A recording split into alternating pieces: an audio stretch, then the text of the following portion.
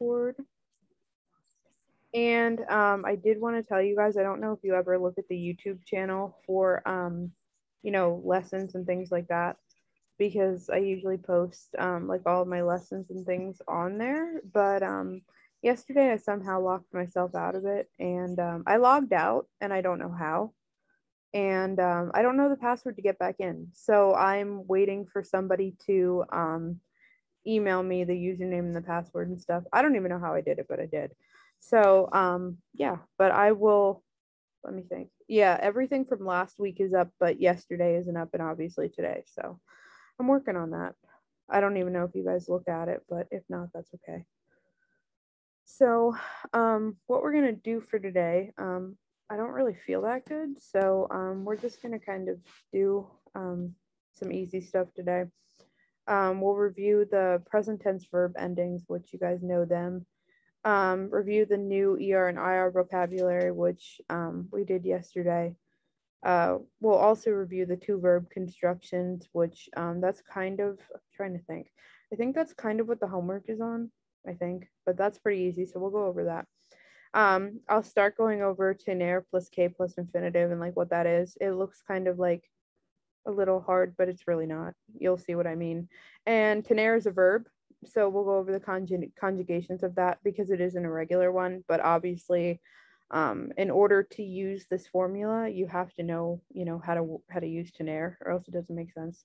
And if we get time, and if you guys feel like you need it, I did add in a section and like an online quiz. It's not, well, just for practice for like the conjugating verbs. So if you guys feel like you need it and we have time, I have something there because I remembered what you said yesterday. And then I'll go over the instructions for what you have to do. Like I said, I think it's on two verb constructions, but I have to take another look at it. Again, I did it last night, so. But just to go over the AR present tense verb endings. So remember, we take the AR, ER, IR ending off, and then we're left with the stem.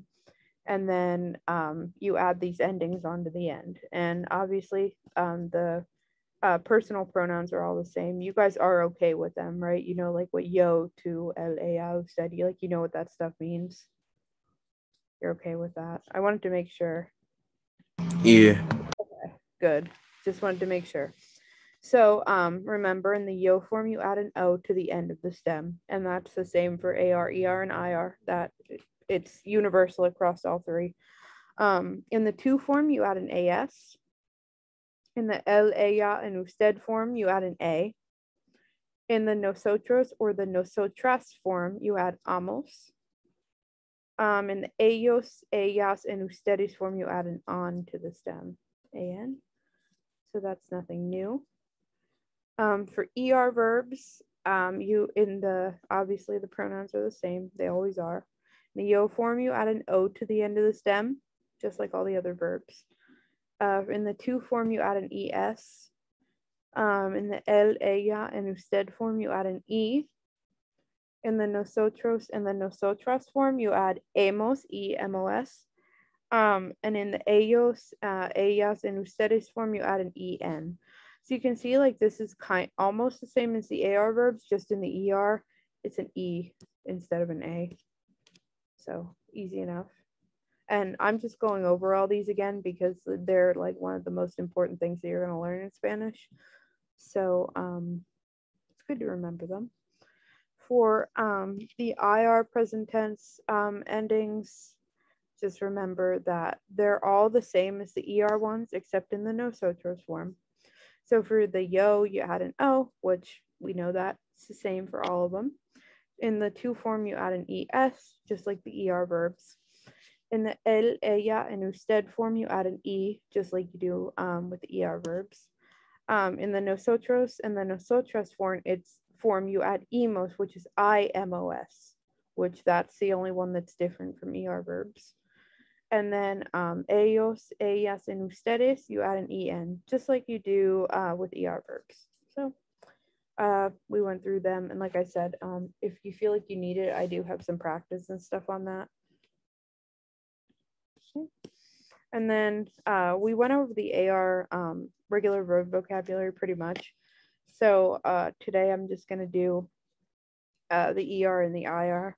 So, and these are all regular verbs. None of these are going to get funny or change on you or anything, at least in the present tense. So comer is to eat, beber is to drink, leer is to read, vender is to sell, correr is to run, aprender is to learn, creer is to believe, deber is to should or to must, like do something. Like if I would say like debo comer, that means like I should eat. And it's kind of an awkward definition, but that's literally what it means. Abrir is to open, escribir is to write, vivir is to live, recibir is to receive, compartir is to share, assistir is like to attend to, so just assistir is to attend. So do you have any questions or anything on the vocab? You okay? Yeah, we've been going over those a couple days, so I figured we were kind of okay. So I figured that we would keep going with just to review the two verb constructions, which we did yesterday, and I think that's what the homework's on. So sometimes in Spanish, you'll have two verbs that are right next to each other in the same phrase, like I need to eat, or like obviously the examples are here. I need to go, I need to sleep, you like to read. So to need and to like are verbs, obviously, because there's something that you do. And so are to go, to sleep, and to read. So you see I need and to go, two verbs right next to each other. So when you're in the situation, the first verb in the phrase will be conjugated. The second one will remain in its infinitive form. So you leave that one in, when it ends in AR, ER, or IR. So if the verbs aren't right next to each other in the sentence, conjugate both of them. So, excuse me, but an example is mi esposo trabaja y cocina. And that means my husband works and cooks.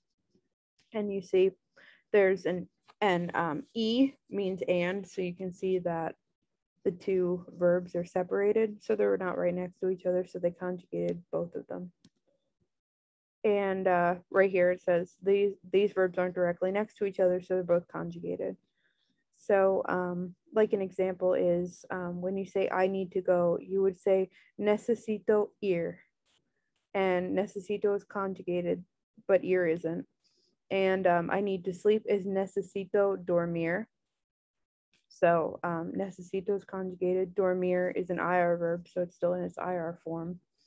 And you like to read, so te gusta leer. So gusta is conjugated. Gustar is a weird verb, like we went over, but it is conjugated, and leer is to read, and that's an ER verb, so it's in its infinitive form. So this stuff is kind of easy. Did you guys want to do, I don't think I have any in here. Yeah. Did you guys want to do like some practice with this, or do you think you're okay with it? We did some of it yesterday, but if you think that you need more help, we can do some work on it now. Wasn't sure how you guys were feeling about it. Right now, I'm just finishing up the work I had to finish. Okay. Bless you if you just sneezed. I think that's what that was. Thank you.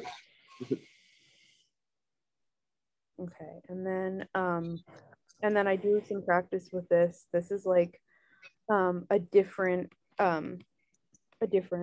way to say things. So it's formally known as tener plus K plus infinitive. So it's a verb plus K plus like a verb in its infinitive. So sounds really odd, but this is just a fancy construction of how to say to have to do something. So tener means to have, right? And we haven't done that one yet because it's an irregular verb, but we're going to go through it today. So we'll go over the conjugations on the next slide, but some examples are I have to eat. So that would translate to tengo means I have, que comer. I have to eat, and they put the K in there for some reason. I don't know why, but they do. And another example is tú tienes que dormir. So that means you have, which is tú tienes, to sleep, dormir. Tú tienes que dormir. So there's that. And in these constructions, tener is always conjugated, the first verb, and the verbs are separated by the word que, right? So obviously the last verb, the thing that you have to do, is in the infinitive form. And the formula makes that easy to remember because it literally says infinitive. So you conjugate tener based on who has to do the thing, put in que, and then put the infinitive in. And yeah, so then this will go over the conjugations of tener, and then I have some practice so we can work on that together. So tener is an ER verb, obviously. It ends in an ER. It's an irregular verb. That's why I haven't really gone over it yet. The stem changes. So like you take the ER off and you're left with TEN, and that stem will change before you add the endings on. So the stem changes, but the endings are the same ones that we've been going over. There's like a whole section on stem changing verbs, but we're going to start here for now.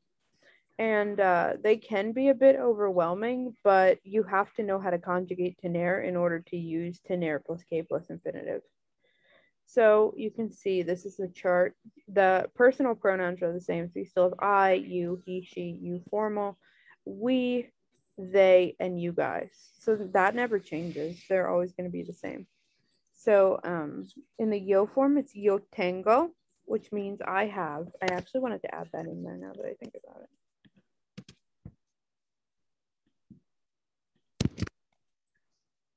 For this next one, it's tú tienes, which is you have, right? For the next one, it's él, ella, usted tiene. So it's he, she, you have, or he, she has, same thing. For the nosotros form, it's nosotros or nosotras tenemos. So that's we have. And then ellos, ellas, what have I done? Okay. So, and then it's ellos, ellas, ustedes tienen. So that will be they or like y'all have. Okay. So you see how like the endings are the same. We still have the O, the ES, the E, the hemos, and the EN, but like the stem changes. There's a lot of verbs like that. And the stem, just as a fun fact, the stem never changes in the nosotros form. You can see that one's the same, but we'll go over all that later. I just want to make sure that you had these because we're going to do some practice with them on the next slide. So, so this is practice with it, and these are just really simple sentences, but this is just kind of to get you familiar with them. So I'll put the answers down here. So if it's in English, you want to translate it to Spanish. And if it's in Spanish, you want to translate it to English.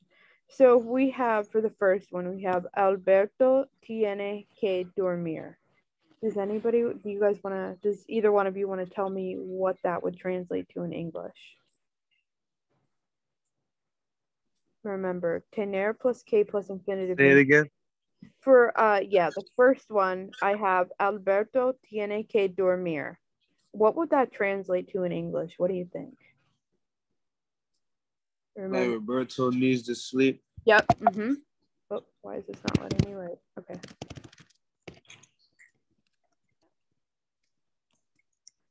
So the next one you would have to put in Spanish. It says, we have to eat. How would we say that?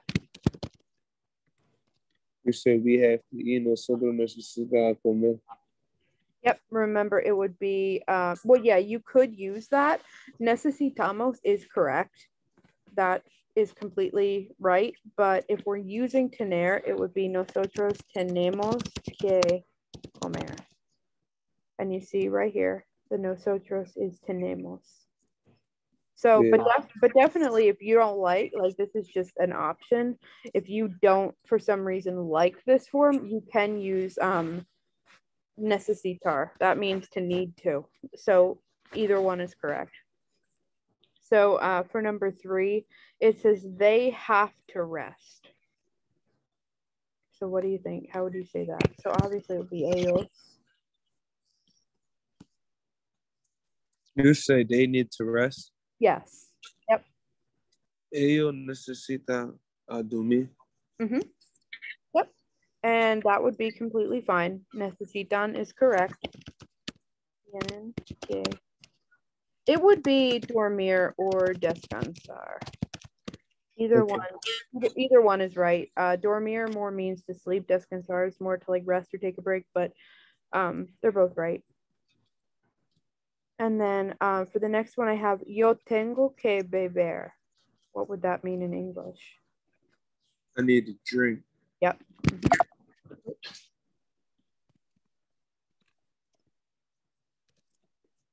And then for the next one, it would say you need to open the door. And I have the word for the door because we don't know that. Necesita abrir la puerta. Mm-hmm. 2. So for the work, right? What's VOSOTROS? Oh, vosotros? Yeah. Which assignment are you on? I turned in the first one, second one. I'm on the third one. That one. This under. one? No, under it. Under that one. This one? Yes. Okay. So. No, wait. Oh, wait. I did that one. Is it this one? No, I think it was the one you were talking about. It was more up. I might have been this one. That one. Yes, this one. Okay, just leave vosotros alone. Don't even do that part, because vosotros is like, you know how ustedes means like you guys, like more than one person. Yeah. Well, that's what vosotros means, but they only use vosotros in like Spain and some sections of Argentina. I don't even know that much about vosotros because Yeah, it was just on there. Yeah, like I said, I didn't make this one. They don't even have usted and ustedes on here, which I don't like about this, but like I could have taught you guys vosotros, but it's weird and it's just more to learn and it's not really important. Like you'll very rarely hear it in the United States. So I was like, yeah, we're just not gonna Miss. Yeah. When I Wait, I'm sorry, you cut out.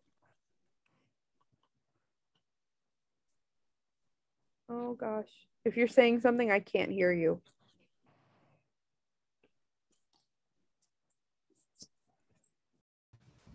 Yeah, I can't hear you, Fabian, if you're saying something. I said, you can hear me now? Yes, I can now. Yep. All right. When I opened the assignment that was on the screen just now, when I open it in Google Docs, it's a different assignment. Like this one. Hold on. Okay. No, it's not this one. Like it's not like the same thing. Okay, let me see. Let me open it with Google Docs and see what it brings up for me, because I know sometimes it does that.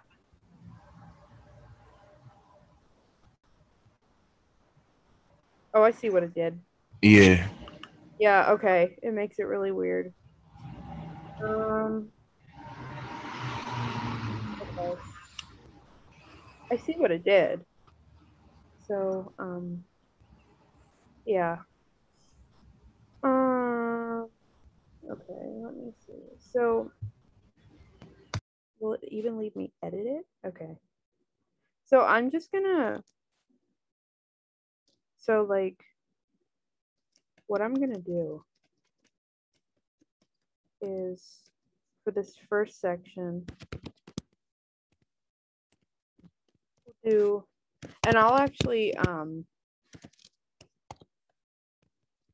will, if you want to wait to do this after class during my lab period, I'll like edit this so it's like right, and then I'll like post that under the assignment so it makes more sense.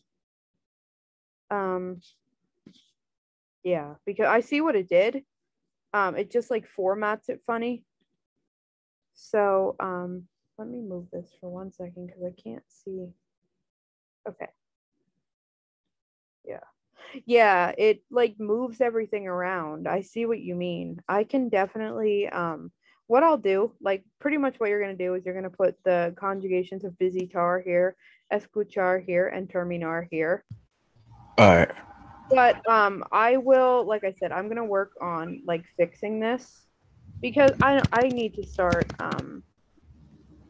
making my own worksheets like I did like I made my own worksheets last term, and Ask Isaiah, it worked out a lot better. So I think that's just what I'm going to start to do again. This is like, I know like PDFs are hard to work with, so. So yeah, I will work on this during my lab period if I don't have any students in, and then you can see what I'm doing here. So, but yeah, I'll work on that then. It's the same thing, right? Oh yeah, it's the exact same worksheet, but you see how like these are down here when on the sheet they were like up here. All right. For some reason, like when it opens on Google Docs, it sometimes formats things funny, and I don't know why it does that, but it does. All right. Yeah, it's the exact same assignment. It just opens it up funny, and I hate it. That's all I needed to know. Why you turn that shit on? Yeah, it's the same thing. It just formats it weird. But definitely I will I'm definitely gonna I'm gonna try to fix this and make it look like this so it's easier. And then I'll just post like that same sheet under here because I think I can edit this. Yeah, I can, and I can add something in here. So I'll do that then. And then do you guys get a notification when I post something? I wasn't sure if you did or you didn't. Yeah.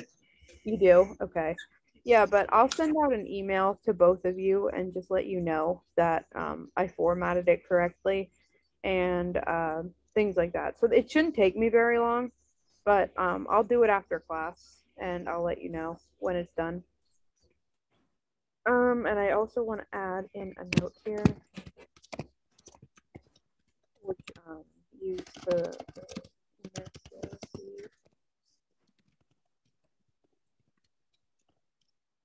So I just added in a thing here. If you go back and look at the PowerPoint.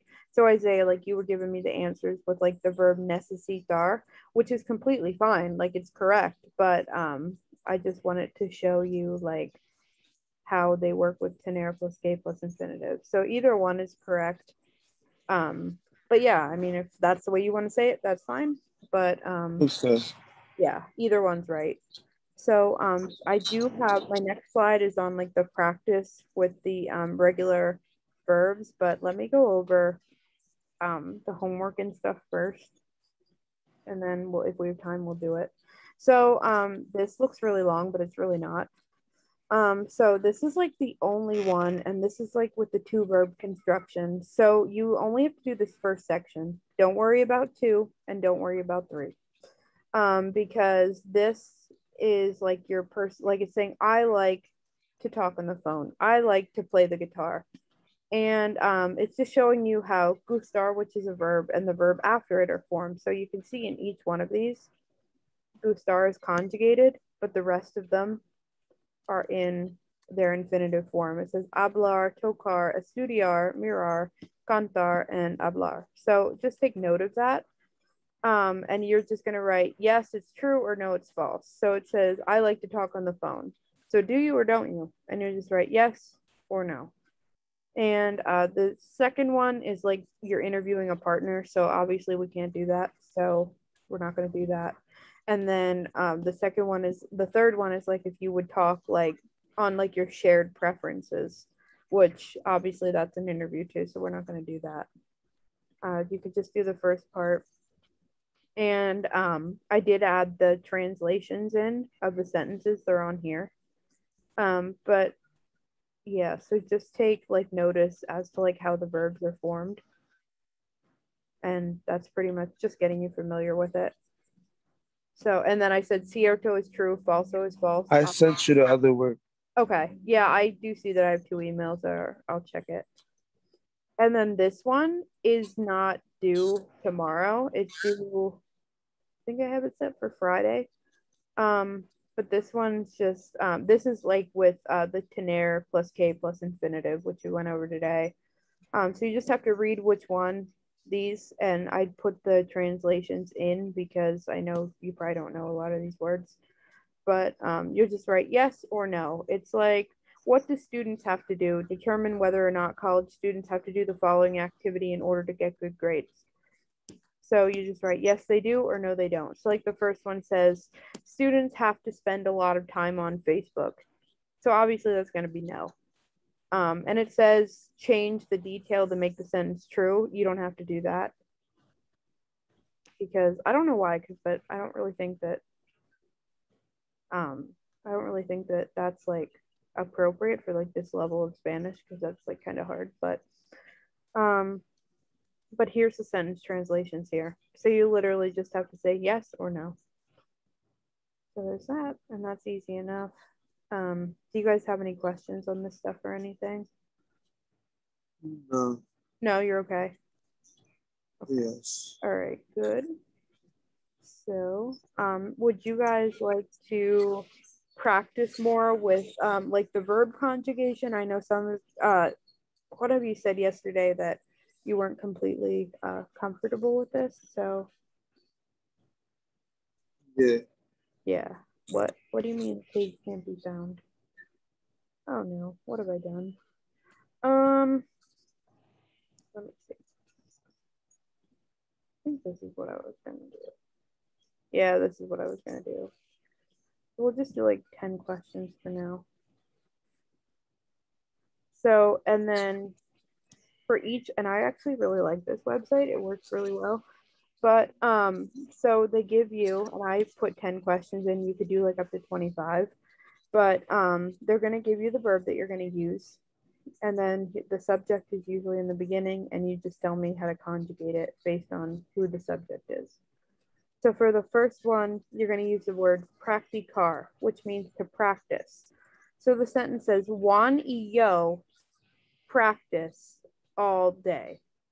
So how would you conjugate practicar based on Juan y yo? Juan y yo.